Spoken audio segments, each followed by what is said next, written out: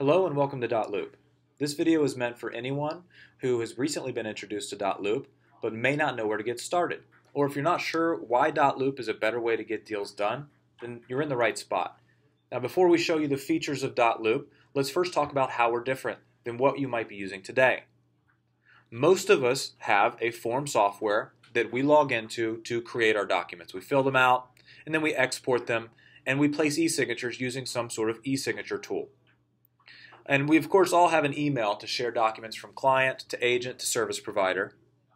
And some of you may work with an office or underneath a broker who has a compliance tool, a place where you upload these PDFs when the deal's done. And they use that system to track compliance, to make sure you have all the documents that you need. And that also serves as the office's storage portal.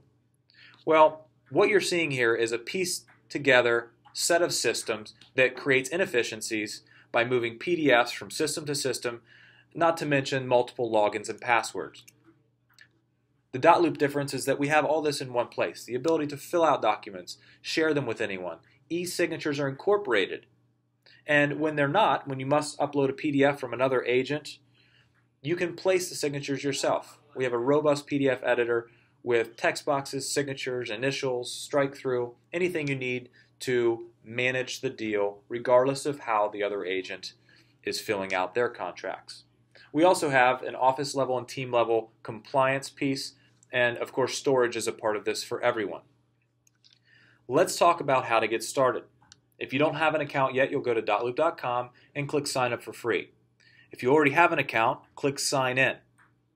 If you forgot your password, just enter your password and click the forgot password link. Otherwise, to log in, just enter your email, password, and click the sign in button. Once you successfully sign in, you'll be looking at your home page. This is where all of your loops live. A loop is simply the name we give to an online transaction. So you create a new loop by clicking the plus sign whenever you're representing a buyer and making an offer on a new property. You also click the plus sign and create a new loop anytime you have, say, a seller when you're listing their house. If you do rentals, loops work great for rentals as well. Let's create a loop together and make an offer on someone else's listing. Let's just call this 1200 Fox Run. And if you find a match, you can click that. It will help you populate your documents later down the line. This is the inside of a loop. We have a message center, an activity log. We can set the transaction type, the loop status. We're in the pre-offer phase on this purchase. We have a document section that's always going to have an empty folder for you.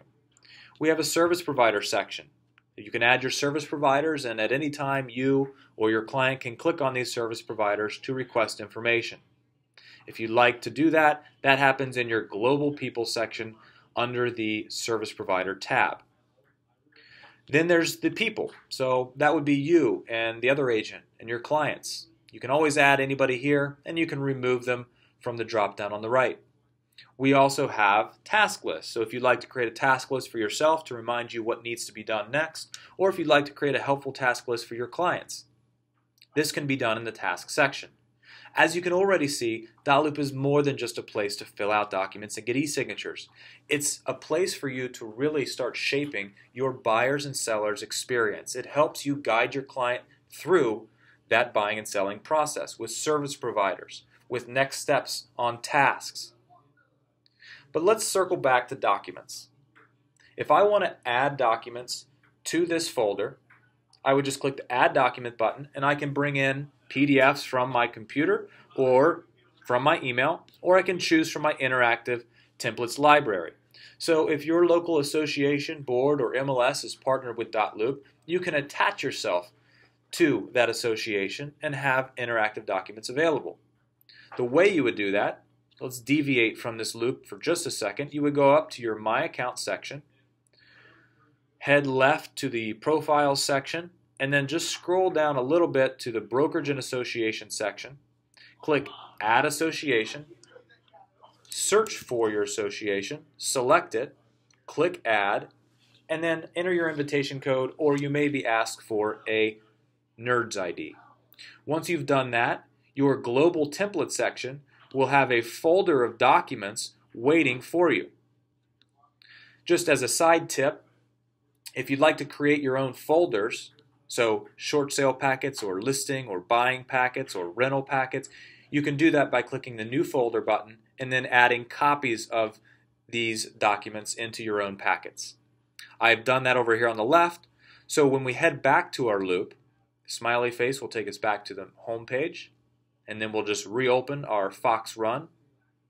When we head back to the loop and now click Add From Templates, I'm going to select a packet that I've previously built.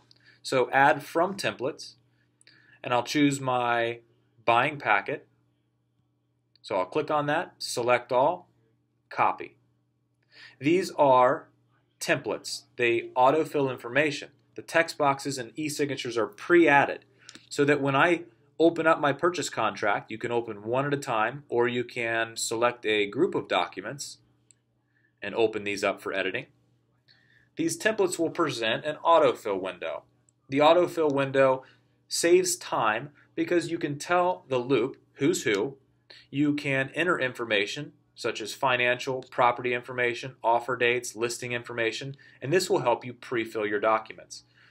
So just to speed things up here a little bit, I'm going to add a client, but I'm not going to fill this entire thing out for this video. Let's add Ryan Smith. He's my buyer. Add person. Now Ryan's name will populate through the buyer text fields, and the signature fields that are pre-placed for the buyer role will allow Ryan to sign there. We have property address, and let's go ahead and throw in a purchase price, let's say $500,000, earnest money $5,000, and we'll just leave it at that. You would of course fill out the rest of the fields, click autofill, and the document would pre-fill, or the documents, if you've opened multiple, will pre-fill with that information. From here, you would just click in the remaining text boxes and fill them out. You can tab through the document, and then you would save your progress as you go, and save and share when you're ready. Let's click the Save and Share button to show you what it would look like to choose Ryan Smith, give him the sign privilege over here, can sign, that is the appropriate privilege for Ryan to sign a document. We can type a custom message, and then this button here would send Ryan an email allowing him to sign these documents online. I'm not going to click that just yet. Let's close this window down, save, and back out of these documents. I want to show you the second type of document. So by clicking Add, I can also bring in PDFs from my computer or my email. In this case, I'm just going to grab a set of disclosures that a listing agent sent me.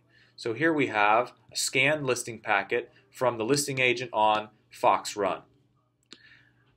As we're all aware, some documents at some times get scanned sideways or upside down. dotloop has great day-to-day tools for you to manage these situations. So I can rotate a document, one page or the entire file, left or right, and I could also split this into its individual pieces.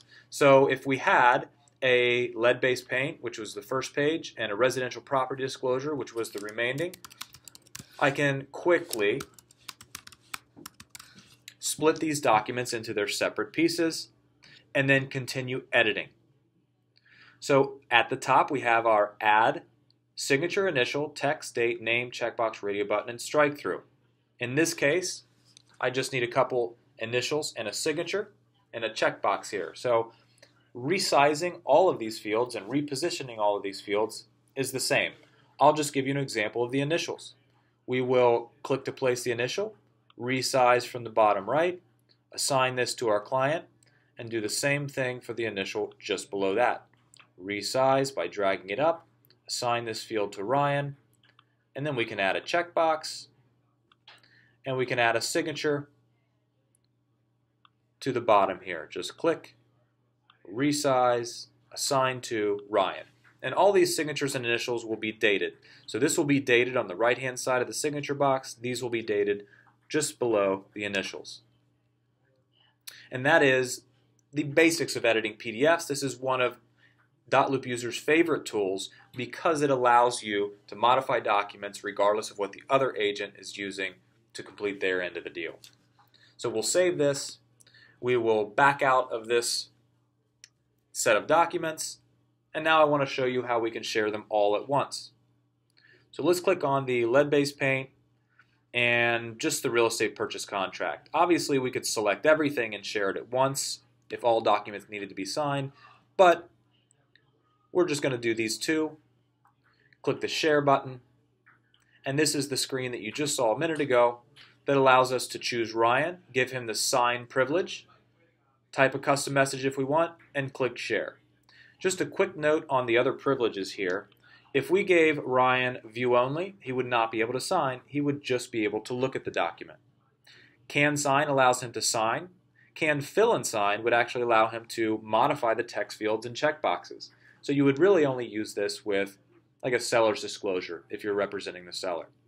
And then edit in private is what we would share to the other agent on the other side of the transaction. That allows that other agent to modify the document as needed and use the remaining e-signatures. For now, let's just leave it with can sign and click share. And now we're ready to show you the client e-signing experience. To do that, I'm just going to switch over to our client's email. So now I'm acting as Ryan. Okay? Ryan, myself, could be anywhere in the world right now. As long as I have internet access, I could be on my phone, tablet, home, or work computer. And we see an email that says Hunter needs you to sign 2 documents. So again, the client will receive this email from you. They'll click on the View Documents link, and they'll be taken directly to the set of documents with a Start Signing button in the upper right-hand corner. So to start signing, we can click on this button, or we can use the scroll bar on the right to actually scroll through and then look for the highlighted fields. Either way, we will enter an automated process to make sure we hit all the signatures. So we just have to click to sign. The first field we click in, we'll be asked to confirm our e-sign name and initials. So we can add a middle initial, we can draw our signature if we want by clicking draw, and eventually we'll adopt what we want our signature and initials to be for the rest of the fields that we click in for this set of documents. And now all we have to do is click to sign. Those are date and time stamped. And so I'll continue just to sign the rest of these documents to show how easy it is here. The page is continuously scrolling for me. At any point in time, I can scroll up or down. And if I miss a field in scrolling up or down, at the end of this process, I'll be taken back to those fields. So it's going to, once we get down here and finish this lead-based paint, we'll be taken back up to the signature fields that we missed. You can see it just went back up the page there. And when we're done, we'll get a yellow bar across the top that says, you're almost done, click Finish. And then we're done. We click Finish. You receive an email as the agent that says your documents have been signed. Now, if you've added service providers to your account, your client will see a pop-up window that says, hey, here's your next steps. Would you like to request information from these service providers? If you don't add service providers, your clients won't see this step. They'll simply be given the opportunity to create a free dotloop account so that they can log in and always have access to these documents. If we go back to the agent side here and just refresh the page, so now we're looking at the agent's account again, we're going to see that these 2 documents are signed. We can click and drag these up or down to organize our loop however we see fit. If we ever want to export these documents, we can quickly checkbox them and click print or download. But the next step here would be to present this offer to the listing agent. So I'll click share. I will add Karen, who's the listing agent, and I'll give her the edit in private privilege. Okay, we'll click share, and Karen will get an email similar to the one the client got that will allow her to click on the link, view the documents, and in this case, you assign the rest of the signature fields to her client and completely negotiate online using dotloop's interactive document templates. Okay, so we'll just click done here. And that is a high-level overview of sharing and e-signing. I'd like to point out a few other things here. For example, the task list. So if I wanted to create a task list for my client, let's say that we're under contract now, fast forwarding a bit. And I want to create a client move plan. Okay, just to help my client think about the next steps here, what they need to do to get ready for the move. Well, they need to change utilities, and maybe hire a moving company. I got a typo in there. We can just rename on the right, remember? Okay, and maybe they need to schedule to be off work on move day. Whatever tasks you think are helpful to guide your client through this process, you can create a task list and then share it quickly with Ryan with a helpful message. Share. Now he receives an email with a link to view that task list in his loop. Now, let's say you have had your client sign these documents and you go to lunch, you don't take your computer, you get an email from your client saying, you know what, actually, can we take that offer down? Can we lower the price? These things are very easy to do on the go with dotloop's mobile app for Android or Apple. I'm going to actually transition over real quick and give you a glimpse of our Apple app. I'll just log in here by clicking on the dotloop smiley face. And what you can see is that at the top here we have Fox Run. So all of these deals that you're creating, even if you're just uploading PDFs for storage, you still have all your loops in your pocket. You have your entire filing cabinet with you wherever you go. So if a client calls and says, I need a copy of the contract from Fox Run and it's 6 months down the line, you can quickly find that purchase contract, select it, and reshare it with anybody in that loop. I like to point out a fun feature, which is our scan feature. So some of you may have been in this situation before where you're showing a house, but the disclosures weren't on the MLS yet. You want to make that offer quick, and you get there, and there's a copy of the disclosure sitting on the counter. But you can't take that copy because it was left there to stay with the house for other showings. So this feature, this scan feature, is an example of when this would come in handy. I'm doing a walkthrough with a client. I click the scan a document feature. It pulls up my camera. I've got the lead-based paint here. I'm going to snap a picture of that, as well as the residential property disclosures. I would continue taking pictures of those documents. And maybe there's something else on the table that you want a copy of. Maybe there's a list of sellers' home improvements. Okay, just take a picture of those. Click the little checkbox down here. And then we will crop it. Actually, it auto crops for you, but you can change that here at the bottom. You can change the brightness at the bottom as well, and then just click Done if you're happy with your pictures. Give it a name. Let's call this lead-based paint.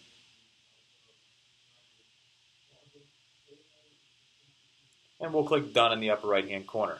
Now that will convert that image into a PDF that is now in your loop. So if we click on that to open it, we can also modify documents. So here I'll click the plus sign. I'll add a signature, just click to place it here on the bottom, and then you just click and drag with your finger to reposition it, and then you can assign that to Ryan. And we'll just go ahead and save that at the bottom. Now, if Ryan is with you in person, you could always share it, or you could do a host in-person signing. So I'll go up here to the right, click host in-person signing, choose Ryan, click submit, and then I'll hand my phone over to Ryan. He can click Begin Signing, which will take him to a browser on my phone or tablet. He clicks Start, clicks in the field, adopts and signs his signature, clicks Finish, and we've captured a signature in person using our phone. So now we just close this down, reopen the app, and you and your agent account have assigned lead-based paint. Now going back to the scenario that I mentioned when I opened the app the first time was that your client wants to make a change to that contract. All we have to do is open up the contract. Okay, we can zoom in or out, find that purchase price, click in the field, click Edit, and we can make those changes and reshare. Okay, so I'm just going to make this change. Let's say we drop this to $490. Okay, and then we have the Save and Share button at the bottom. Just choose Ryan, share, or if he's with you, you could of course do the host in-person signing just as we showed you. That's a quick overview of some of the extra features that are available on the app. Let's go back to our desktop here where we have our loop pulled up and show you just a few more things. The smiley face takes us back to our home page. we have a global task section. We have a global people section where you can add your service providers. We have our global template section where all the templates are housed. And then again, you have your My Account section. This is where you would sign out. And just below the global navigation bar, we have some filters. So you can decide whether you're viewing your loops that are active under contract or private, and you can hide loops that are sold, leased, or archived. If you have any questions about anything that was discussed in this video, or you would like a little bit more content, you can always call 888-DOT-LOOP. We're here 7 days a week, or visit our support site, support.dotloop.com. We have a dynamic search bar here that you can type in keywords to find content-specific videos and articles, or you can visit the client, agent, broker, or team section, as well as mobile and service providers. And we also have the training section here, which is great for recorded videos, webinar signups, or if you're interested in on-site training, check out our on-site training section as well. Thank you for watching the video, guys. Have a great day and happy looping.